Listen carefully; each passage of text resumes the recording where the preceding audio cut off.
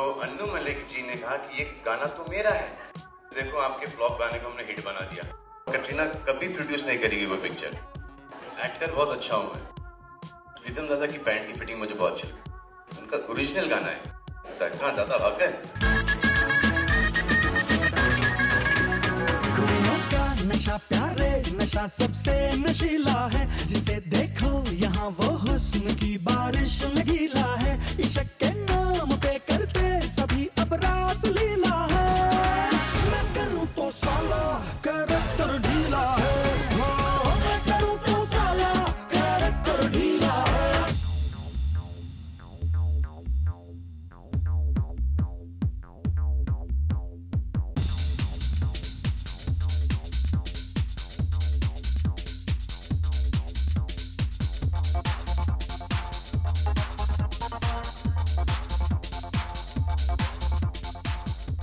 Salman Khan's Dabangari is finally paying off, especially after winning a national award for wholesome entertainment. And now that he has his next film ready releasing shortly, he is leaving no stones unturned. Spotted at a promotional event for Ready, Salman left no option for Preetham other than just to leave the event. ये गाना south में बना था, रिंगा रिंगा, जो मुझे बहुत पसंद आया।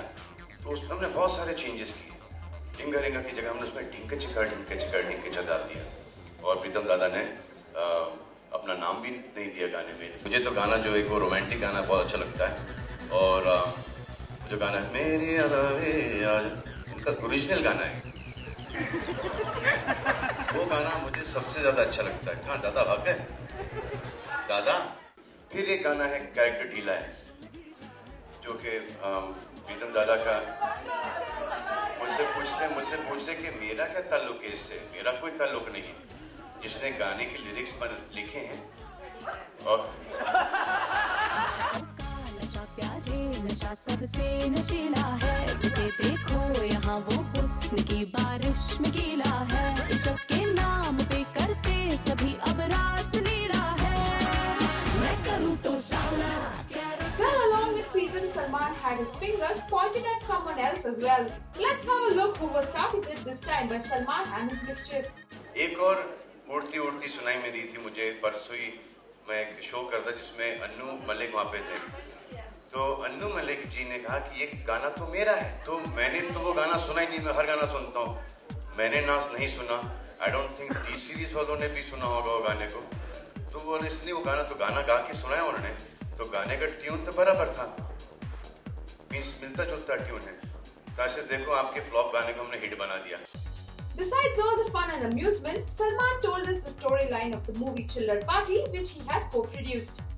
It's just got children, one corrupt politician, and a dog, and their parents. And it is the most beautiful film that I have ever seen. It is an amazing film. All dog lovers should go for it. All people who hate dogs should go for it. All the parents, all the children must go for it. Because how these children stand up for, you know, that puppy, that dog that is, a stray dog, and how they change their parents into, you know, standing with them.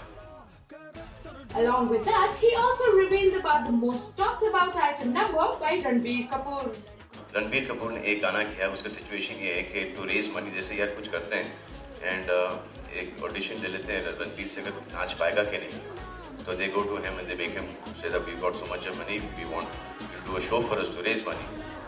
And Ranbir perform ऐसे नहीं यार, मजा नहीं आया। एक काम करते हैं, चलो सल्लू भाई के पास चलते हैं। All in all, the amount of buzz Salman created today on stage, we hope his movie does the same on the box office. Bollywood Hungama News Network.